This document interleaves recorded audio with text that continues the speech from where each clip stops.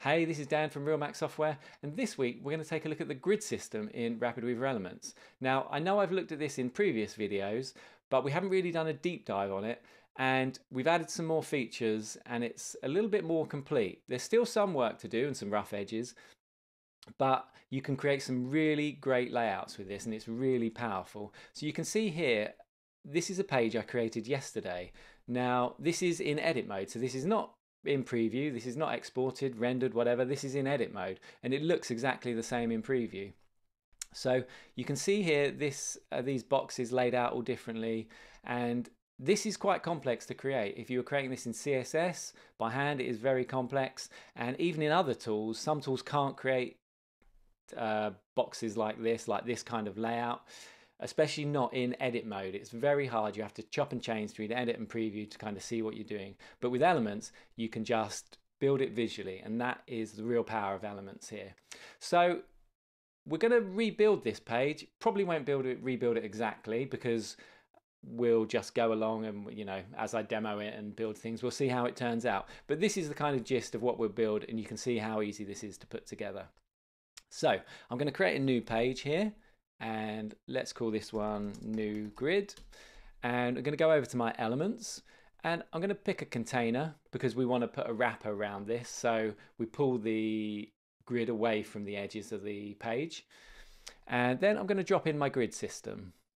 Now the grid automatically drops in with 4 boxes. Now the grid system is based on a 12 column layout, so if I just hop over here to the page layout, I can see I've got my container and my grid, and then I've got my 4 grid items. And these grid items are currently set to take up 3 columns. And what I can do is I can change and arrange these and shift how many columns they take up. So this one here, we've got this one, and if I move this, I can say I want that to take up 6 columns, and you'll notice this pushed the other ones along. And I can select this grid item, and then on here we can say I want that one to take up 6, or maybe we want that one to take up 4, and I can select this one and we can move it along to 8. So you can see 8 and 4, and that makes 12. So we're taking up those 12 columns, and it's pushed these other 2 down to the next row, and this is taking up 3 and 3. So, you know, we could easily just adjust these. 10, we'll put that to 9. So you can see we're starting to build up this layout here just by shifting these shifting these columns. And of course we can add as many of these as we want. We just do it like that. But let's get rid of some of these for the moment, because we don't need those. Remove selected items. We'll just work on these 2 at the moment, and then we can always duplicate them, and we'll build it out. So let's get some content in here. So I'm going to add a section, and we kind of use the section element here to, it's very flexible to give a background to things. If you've got sections of content, it's a great little wrapper. So let's drop both of those in there. So now I've got 2 sections in my, I've dropped those into the grid, so you can see that. This one here, I think we had an image on that first one. So what I'm going to do, I'm just going to take this. I've got some images I've already dropped into Elements here. So I'm going to take this image and we'll drop that as the background. And this one, we can do this one as a grad, because I've got these colors set up here already, and we can change the direction. Let's see there. Let's do something like that. Yeah. That's quite nice. So we've got a little purple grad there. And what else do we need? Let's get some text in here. Let's drop a heading. So we're going to drop a heading in there. And let's make that. See, let's go and pick one of these.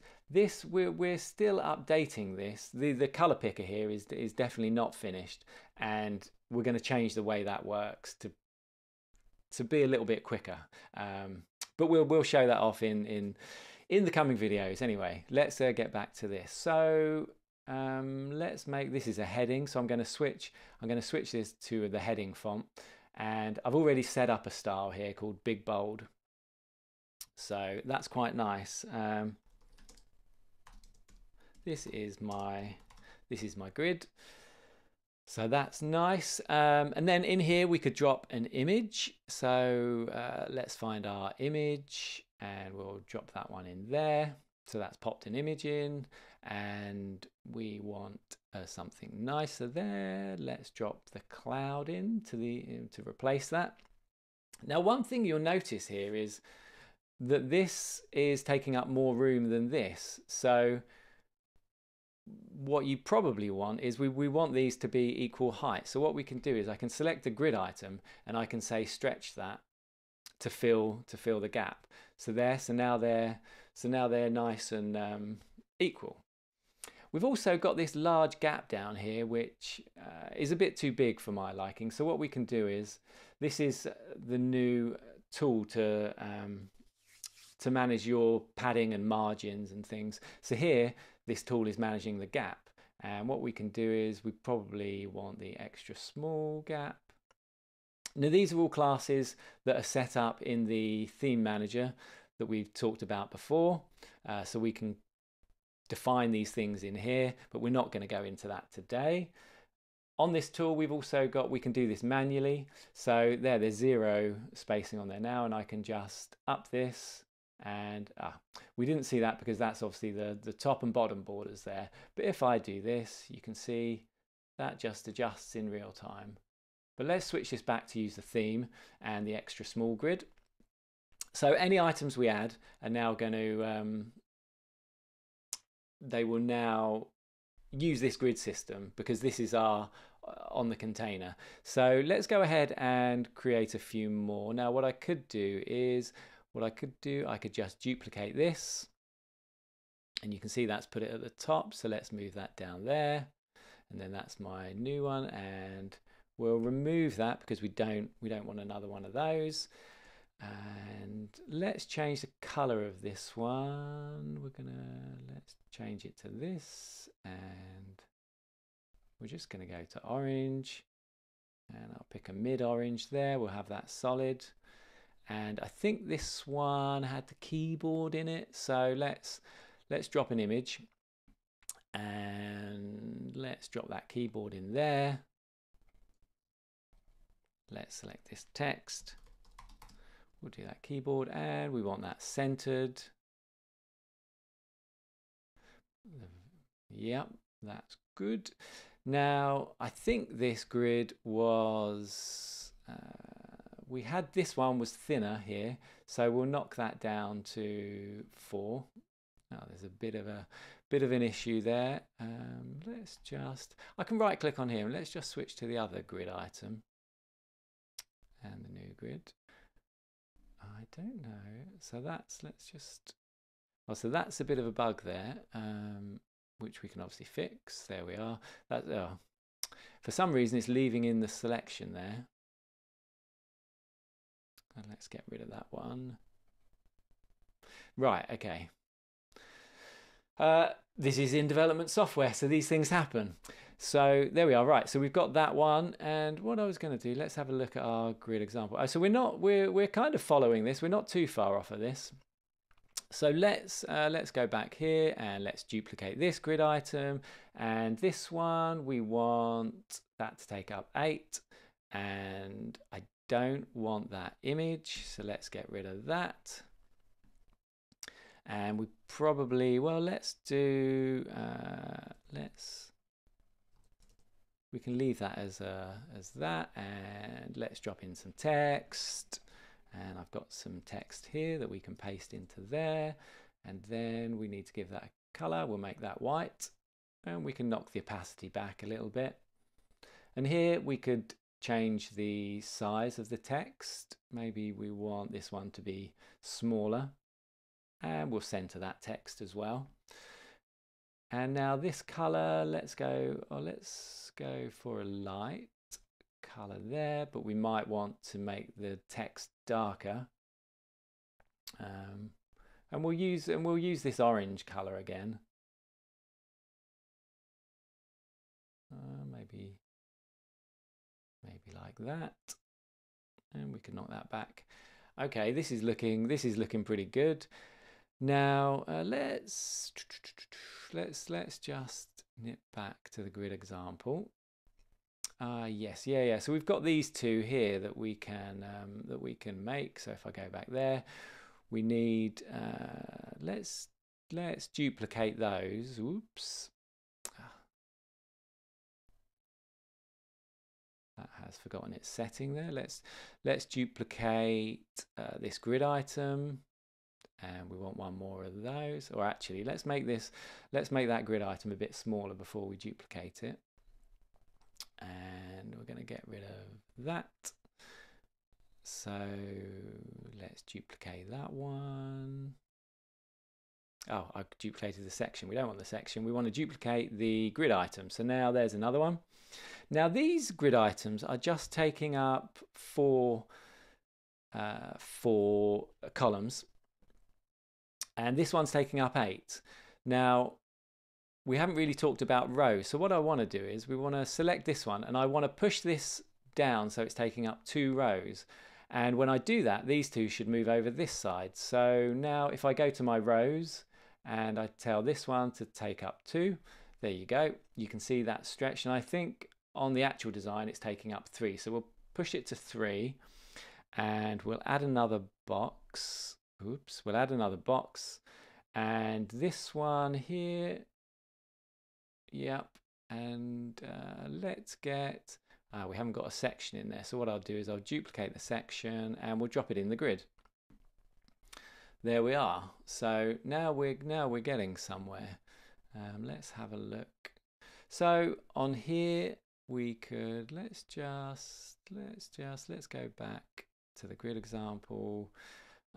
Okay, just for a bit of a refresher to see what we're doing over there. And then let's go back to the new grid, and let's drop a background image in there like we had.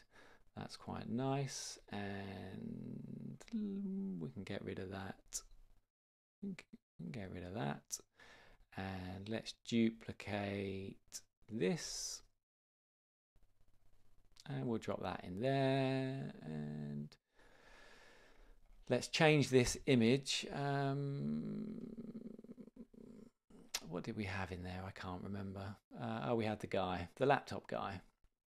We got the laptop guy there, and let's have a look. Let's duplicate this one, and so this grid item, so we're going to duplicate that, and this one, let's select the grid, and we could have this one be 12 columns, so that's going to stretch right across the bottom. And we're going to get rid of those two things. We're going to duplicate this guy, drop him in the section, and let's change that to the Elements logo, which is nice. And what we can do, we'll pop that in there. That's looking pretty good. I think this one we actually had a grad on it, so we can do that. I can remove that, and I can go in here, and we can pick these colors, and I could pick, maybe I'll pick that purple. So we can do a grad. Oh, let's go purple on that one as well, I think. So yeah, and you know, we can play around with these. And there, so that's pretty good. And yeah, so you can see here how I've quickly built up this layout, and it's all in, and we've done it in the edit mode. And this is such a nice way to work. So rather than design some more of these, because you've kind of seen how I can design these, and and make them look different and drop other elements in and things. What might be nice is if we play around and we can change the layout. So if I select this grid item and we think, actually I want this to be 2 columns or 2 rows, I can bring that up. And I think, okay, on this one, I want to bring that in a little bit. And then down here on this grid item, and if we make this smaller, make that 8 rows. So you can see that's 8 rows and that's 4 rows. And again, this is not using the full height, because it's not you know, you could make your content shorter until that works, but you might have a lot of content, so you know, like that. And as before, what we do is we select the grid item and we say, you know, stretch this to fill that space. So we just do that. So that makes it drag and drop editor. And again, we'd want that. If we switch that to stretch, then those are always going to be equal. So let's select this grid item again, and we could let's keep that as 4, and we could make that go down to 1. And you could select this one, and we could make that go to 5, and we might want to stretch that down to 2. Oh, and there's our elements one again, and we'll make that go to 12. So this is just such, well, you can see how quickly I can change this layout. And let's move that to 12, and I can move this one to 4. And we'll select that grid. So you can see this is such a nice way to work. And there I've just changed this layout. It is just so quick, so quick. Let's increase the padding on this, on the height there. So there we can make that bigger like that. And it's just such a lovely way to work, and it's so quick to build things like this. Let's move that back to 8, and what's that grid item? And he's going to fill 2 rows. So it's so nice. You can see we've just changed this layout, and it's completely different to what we had before, and it's so easy just to play with these grid items. And one of the nice things I can do here, I've got, we had these on extra small, but I can switch these to auto, which is essentially a 0 grid. Well, let's change that color there. We'll go a dark color. So there, and that's butted it all up. So it's a very different design, and we could take this grid and we could move it out of the container. And now it's a full page grid, and it resizes. So you can see here, so this is something I didn't talk about. When we go down here, this is going to a tablet size, and you'll notice the layout jumps there. And that is because on my grid items, you can set up what it should do on a desktop, tablet, and mobile. Now these aren't finished yet. We'll probably have 4 different devices for this, so we'll have an extra large desktop as well. But this gives you an idea of how this is going to work. So on tablet, here on this grid item, on tablet, I've got it set to 6. Let's go into that. But maybe on tablet, I wanted it to stretch right across the top. So on tablet, that's going to do 12 columns. And then when I go to the desktop, it's going to go back to, I think it was on 8. Yeah, it's going to go back to 8 because there it is. So you can really quickly customize your layout here. So you can see there. And let's pop that grid back in the container. There we are, and let's put those back on extra small or small. And these are, as I said before, these are all taken from the theme spacing. And what we can do is we can create our own classes, or I can override these. So the gap on the grid items is currently set to SM, which we set here. And that is 3.25 rem, or 52 pixels. And what we can do is, if I just move this over here for a second, and we look at this, I can now this is using the SM, which is the small spacing. I can actually change it here, and this will change the layout in here. So it's going to change it across there, and you notice how smooth that is. It's just updating in real time. There you go. So you can really fine tune these things, and we could have set a custom class here for this, but you know, we're not. So yeah, so we can leave that. Or if I remove this, it'll put it back to the default, which was 3.25, like that. So there, so that is a quick look at, well, it's not been that quick actually, to be fair, but that is a look at the grid system and how flexible it is in RapidWeaver Elements. And it's a great way to build, and I can't wait for you guys to be able to use this and start building all kinds of crazy layouts that just wouldn't be possible in other editors or would be super hard to implement. So that's the grid system. We got lots more stuff to come, and I'll be back next week with another video. But do let us know what you think of this system in the comments, or if there are things you wanted to do that I kind of I didn't cover. I mean, I think that should cover most use cases, and you've kind of seen you can fill the section, and you can align content in here as well to be the top. You can see here we've got the top, middle, and bottom for the content. So you can really, if I select that one, yeah, so you can really play around with these. There you can see that moves up and to the bottom, and this is because this is using the borders there, so I can switch that to auto. But that, so you can align your content however you want as well. So I think that covers everything. If there's things I didn't cover in the grid that you want to be able to do, or that you're wondering if it can do, let me know in the comments. So all right, enough rambling for this week, and I will see you in next week's video. Have a great week. Cheers. Bye.